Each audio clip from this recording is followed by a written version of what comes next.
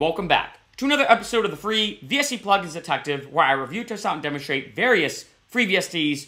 For today, we're looking at the Spitfire Audio Labs bass guitar. Such a great plugin. I'm going to give this one a 4.5 out of 5. Great sound quality, excellent plugin. I used it in my record, Catalina Island. As you can see here, I'll play you a little bit of it. I know, some shameless self-promotion, but just to show you.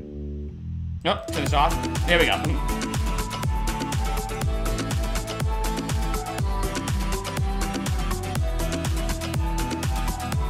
Right, so it's like a tropical record. And if I go up here, where is it? Just had it. I have the Spitfire Audio Labs right here that I use for my main bass line.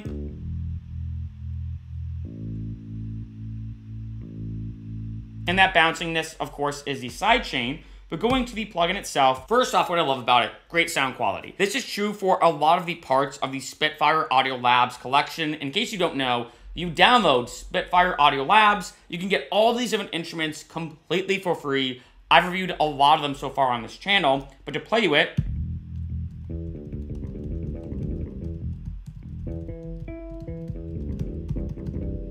now we have 4 different settings, so just to show you them.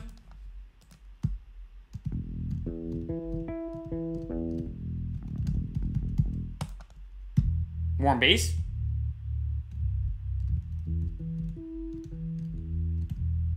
What's interesting is this one to me feels like more of a synth feel for a bass, you know, rather than like an actual like bass guitar. Actually, I'm going to turn off the side chain so it's not as, yeah. And then lastly, we have another warm bass. Right? Some of them have the amp, some of them don't. But that's it. Pretty straightforward video. You know, I don't like to ramble on or waste people's time with my videos. But as you can see, it's a great bass guitar sound. Super, super high quality. And it's free. Can't beat it.